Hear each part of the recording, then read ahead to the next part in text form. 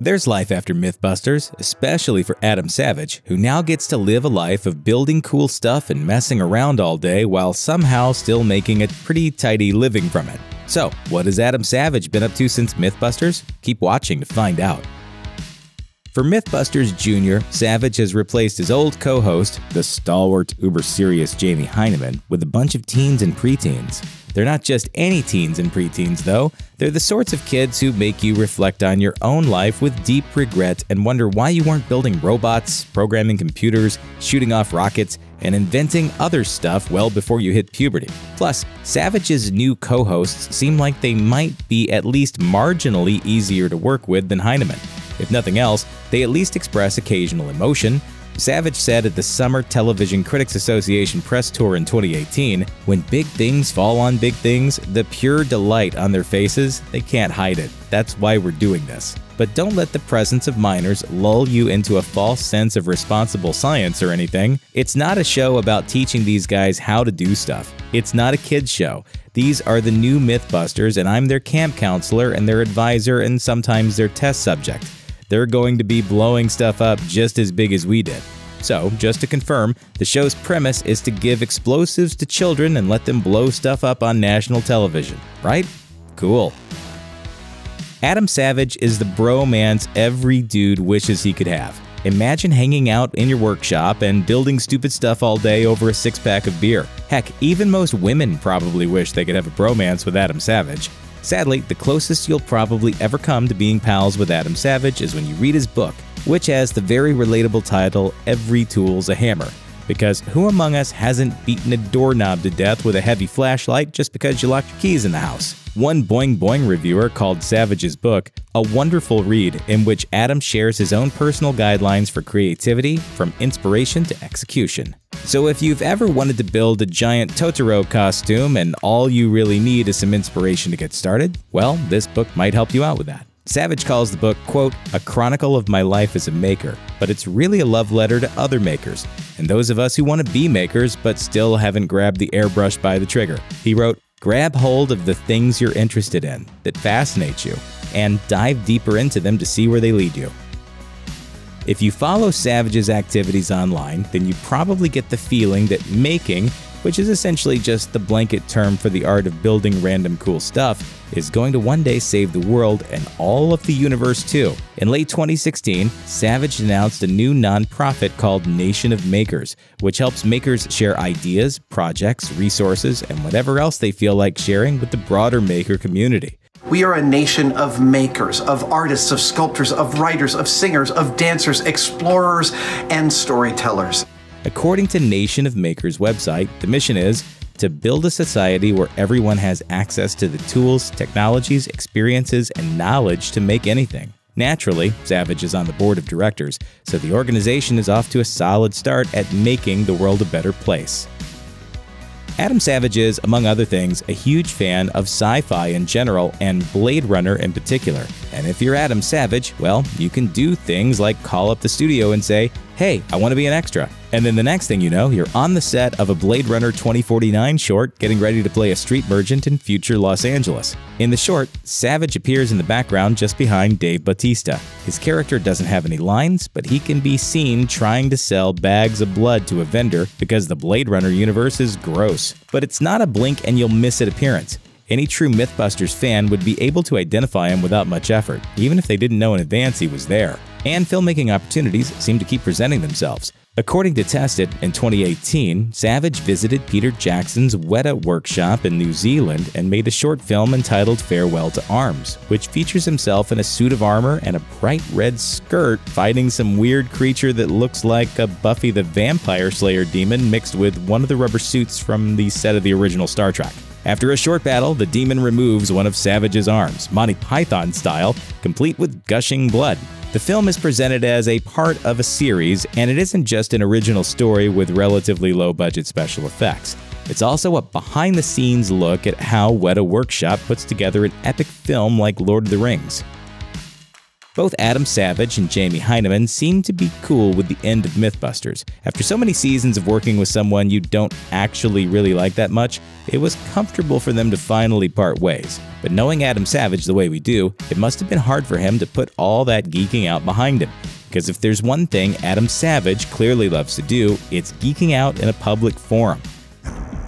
Oh, there we go. There we go. Oh, it's actively moving. Look at that. That's probably one of the reasons he signed on to host a 2017 15-part sci-fi podcast called Sci-Fi 25 Origin Stories. The series featured discussions with some legendary names in science fiction, like the voice of Yoda, Frank Oz, Star Trek screenwriter DC Fontana, and writer Ron Moore, who won an Emmy for his work on Battlestar Galactica. So not only did Savage get to spend lots of time talking publicly about science fiction, he got to do it with some of the biggest names in the industry. Savage told Space.com that the series was meant to examine science fiction not just as a genre, but as a cultural force that transcends petty human differences.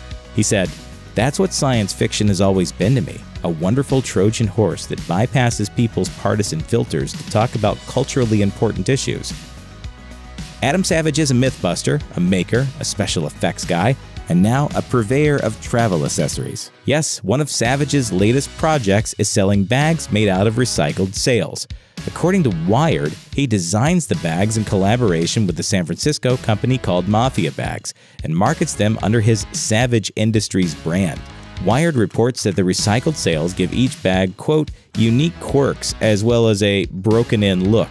They have magnet closures instead of Velcro or snaps, and a system of springs inside the lip that keeps the bag open while you're rifling around inside it. You can also get a Savage Industries beach tote or cooler. Most of the bags come in white only, presumably because sails also mostly come in white, but there's also a black version of the smaller bag available. Don't be put off by the mostly white options and the dirt that will inevitably and permanently collect on the surface of your $225 bag, though. Savage says the dirt is actually a patina, so it's all good. Even though everyone knows that patina is just a fancy word that antiques dealers use to make their customers feel good about the filth. Savage's biggest post-Mythbusters project is Tested.com, where he serves as editor-in-chief. Tested.com is an online magazine that focuses mostly on scientific topics like nature, exploration, emerging technologies, groundbreaking new products, and Adam Savage being in a Blade Runner short. In case you're not sold yet, here are a few recent examples from the Tested lineup of awesome topics. A video profiling a spacesuit replica builder, another video that follows Savage as he builds a liquid nitrogen-powered engine for a Starbucks video, and yet another video that follows him around while he visits the Space Shuttle Discovery in Dulles, Virginia. It also seems like Savage chronicles many of his activities at the website, meaning you can geek out vicariously through someone who has enough time and money to actually geek out as a profession. If you've missed Adam Savage on Mythbusters and you think all his other projects just can't fill the void, well, you can have the experience of a lifetime with one of his live stage shows. In 2015, Savage launched Tested the Show, which is evidently loosely based on the Tested website. The show debuted at San Francisco's Castro Theater and also ran in 2016 and 2017. It has included an appearance by Simone Getch, otherwise known as the Queen of the Crappy Robots, but is mostly a celebration of multimedia, costuming, and Adam Savage's huge collection of cool stuff. But alas, it seems to have only happened a few times. But wait, according to Boing Boing, there's also the Brain Candy Show, a live touring show billed as crazy toys, incredible tools, and mind-blowing demonstrations for a celebration of curiosity that's an interactive, hands-on, minds-on theatrical experience like no other. Brain Candy wasn't a one-man show. Savage teamed up with YouTuber Michael Stevens for the event that did, in fact, feature explosions. Sadly, it only ran through May 2018, so don't bother frantically Googling for tickets. Anyone who's followed Savage, even since before he left Mythbusters, knows about his Comic-Con tradition. When he attends a big convention, Savage dresses up in a super impressive head-to-toe costume and goes incognito through the crowd, though it's kind of easy for people to figure out his identity just based on how awesome his costume is. Over the years, he's been Chewbacca, Hellboy, Kylo Ren, Totoro, and King Arthur, but his most epic costume was the one he spent 14 years and $15,000 building. He told CNBC, "That's going to have to be Kane's suit from Alien. I replicated John Hurt's spacesuit costume from the movie Alien. All those years he spent on the thing included researching the costume, gathering the pieces to make it, and figuring out how to make it all fit. And Savage isn't just content to build a costume that's almost perfect. He even hired people to help him with the castings and molds. Some of the materials came from as far away as Italy and China. Admittedly, $15,000 is a lot to spend on one costume, but Savage says it helped that it took him so long to actually complete the project. I spread it out over 15 years so it didn't hurt my wallet as bad as it would have in one fell swoop, though.